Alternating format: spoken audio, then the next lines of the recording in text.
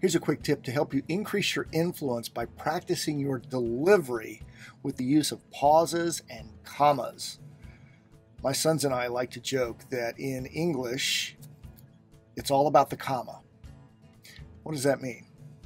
Well, imagine you and your family are standing around the kitchen, you are preparing a meal, and someone says, "Hey, let's eat, Grandpa." That sentence takes on a starkly different meaning when you subtract a comma. "Let's eat, comma, Grandpa" is very different than "let's eat, Grandpa." All right, I know that took a dark turn, but it's just for teaching purposes. Most of our speeches and stories are not going to go in that direction, right? Well, how can this translate over to practicing your delivery? The meaning of your sentences can change with the emphasis on words or where you place your pauses. Let's use the sentence, "I didn't say that." You can say, "I didn't say that." Now, I've emphasized the word "I," but there's also a pause to really drive home the emphasis. "I didn't say that." I didn't do it.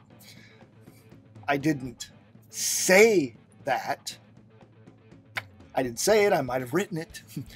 And "I didn't say that." Emphasis on that means I said something else or may have said something else. It can change the entire context of your story. Use this. It's a great way to test out your material to change the meaning of key lines in your stories. It can completely change the perspective the audience has on your meaning and your message. Now, if you'll excuse me, I got to go get something to eat. "Hey, let's eat, Grandpa."